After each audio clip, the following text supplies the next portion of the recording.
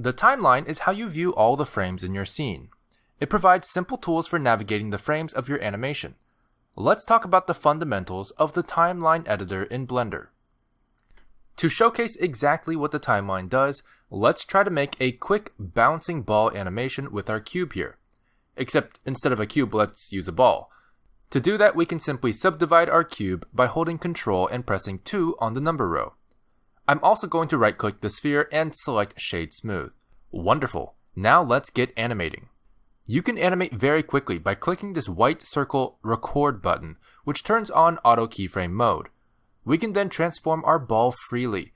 Since we're doing a bouncing animation, let's go ahead and start it a little higher, so we'll move it along the Z-axis. As you can see, this creates a keyframe at our current frame.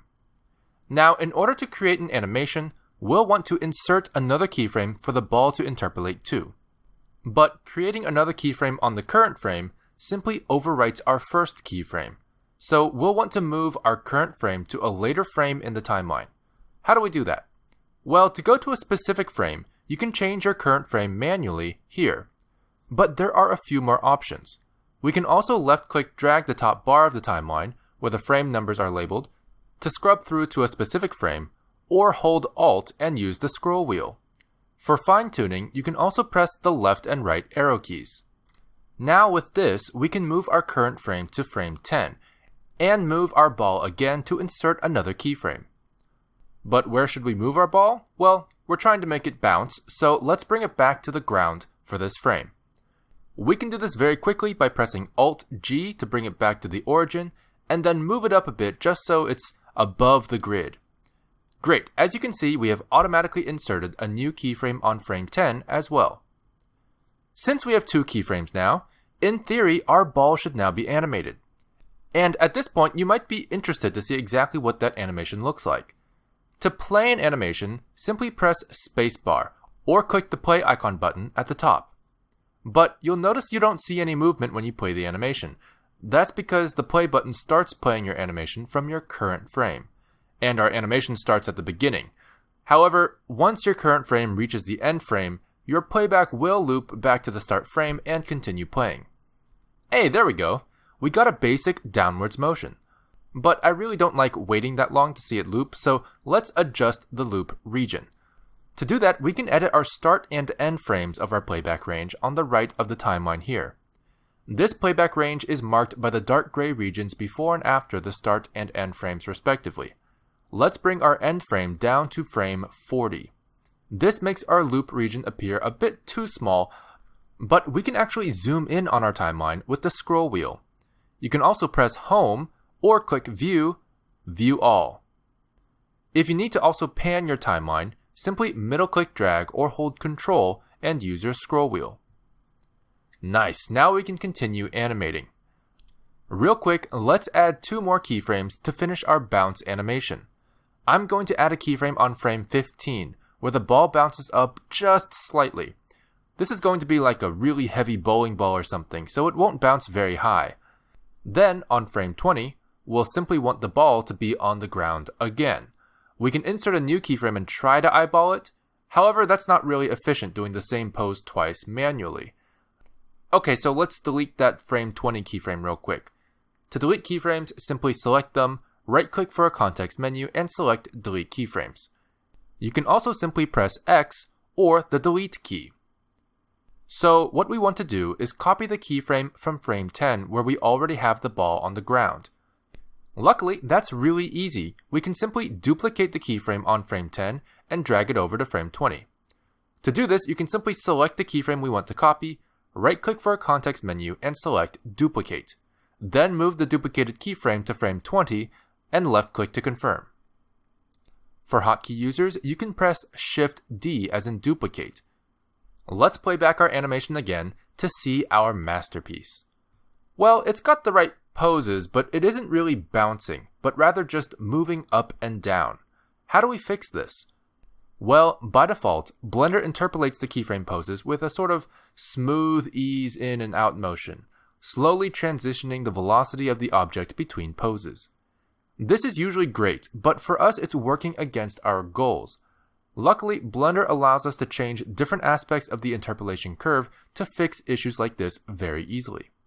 To make the bounces appear sharper and more sudden, we can simply select the frames at 10 and 20, the frames where they bounce off the ground, and change the handle type from our right-click context menu. What is handle type? We'll go over handle types in more detail in the graph editor and dope sheet videos. However, just know that if we select vector, our curves for the bounce should be fixed. For hotkey users, you can also press V as in vector to bring up the handle type menu. And as you can see, we now have a bouncy bouncing ball. And congratulations, you've made a quick bouncing ball animation in Blender. But what if we wanted to slow it down a bit? Let's pretend it's going in slow motion, for example. Luckily, with our timeline's basic keyframe manipulation features, that's easy. Simply select all the keyframes in your timeline by pressing A. Then you can bring your current frame back to the beginning and hit S to scale your keyframes outwards from your current frame. As you can see, our keyframes are being spaced out more and more as we drag our cursor.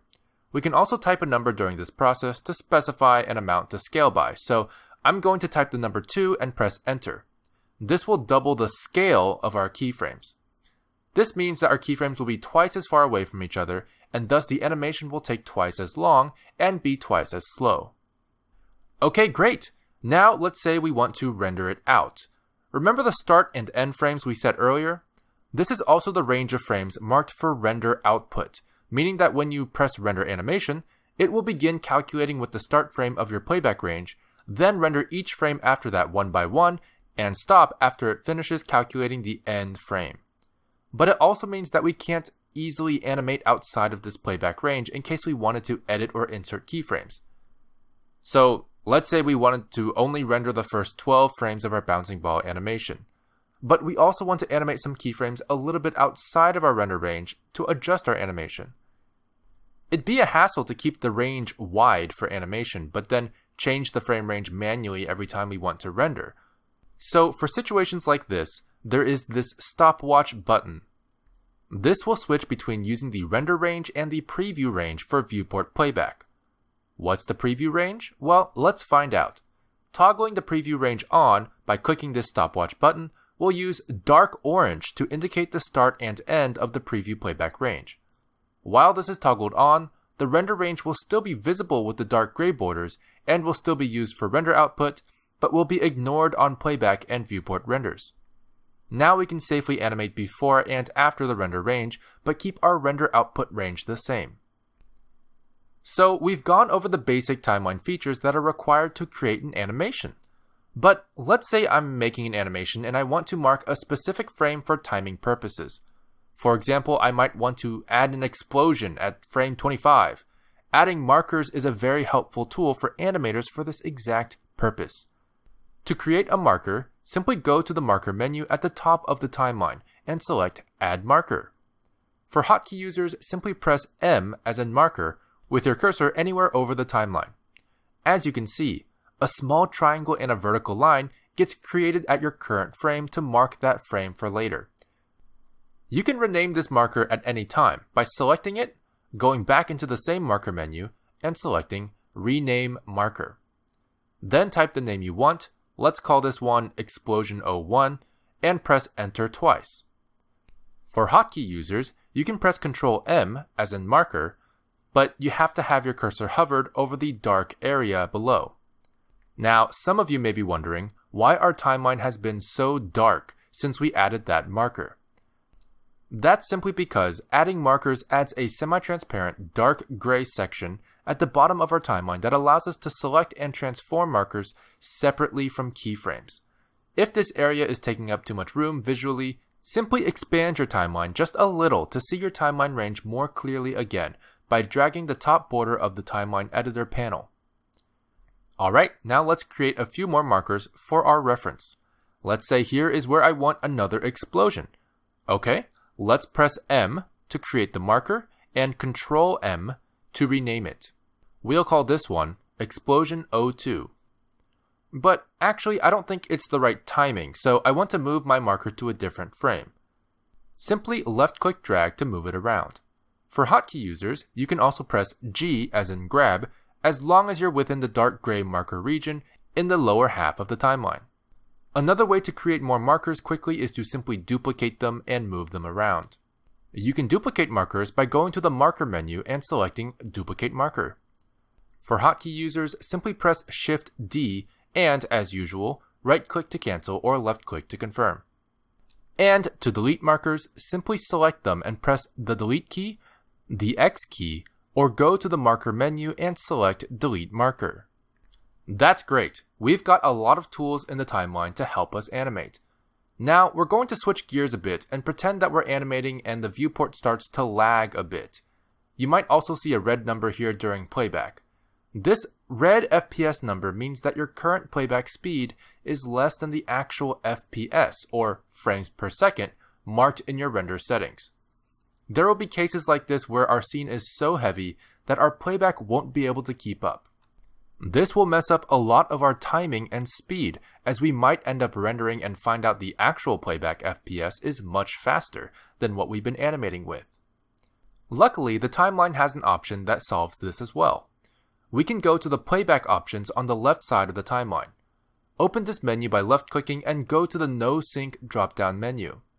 By default, No Sync simply means that Blender is prioritizing displaying every frame in the viewport instead of prioritizing playing the animation back in real time. This is typically good for seeing your whole animation without missing details, but not that great for timing purposes on heavy scenes. If you want your FPS and your playback speed to synchronize, even at the cost of dropping a few frames here and there, you'll want to change this from no sync to frame dropping. Once you've done this, you'll notice that when you play your animation back, the viewport will still have a red FPS number, but it will be skipping frames now and then so that the position of your current frame matches where your current frame would be if your playback FPS was real time. If you're wondering what AV sync is, it stands for Audio Visual Sync, and it's functionally very much the same. It also drops frames, but prioritizes synchronizing your viewport playback speed with your audio playback speed instead of your set FPS playback speed. Now, I know some of you will be curious about how to add audio to your playback, so I've included a blitz tutorial. Here we go. In order to add audio to your playback in the viewport, you'll have to use the video editor. Create a new workspace from the video editing category called Video Editing. We're going to want to add a sound or movie file, so simply navigate to the file in the File Browser Editor on the top left-hand panel. Then, left-click drag the file into your video sequencer. Move it around your timeline to where you want it to be by left-click dragging or pressing G like usual. And now, if you return to your layout workspace, during playback you should hear audio. Quick tips for the video editor: press K or go to the strip menu and select Cut to cut your audio strip wherever your current frame is. Change volume of the audio here, and you can mute the audio in the timeline under the playback options. I also recommend going into the View menu and turning on Waveform Displaying when working with audio files. And that's it for your quick How to Bring Audio in Blender tutorial. Now, back to the timeline. The Keying drop-down menu will give you options for how keyframes work in your timeline. Most of these settings are fine at their default values, but I'll mention a few things here. Your active keying set allows you to restrict what kind of channels receive keyframes when inserting a new keyframe. And the buttons on the right of your keying set are another way of inserting and deleting keyframes. Keyframe types we already went over in the keyframes video. They are essentially organizational labels for your keyframes. But changing your keyframe type here will simply change the default keyframe type for newly inserted keyframes. To change keyframe type of existing keyframes, simply select them, right-click for a context menu, and go to keyframe type to select one. The rest is pretty self-explanatory, and hovering over each option will tell you a little bit more about what they do. I hope this gives you a good fundamental understanding of how to make animations using the timeline.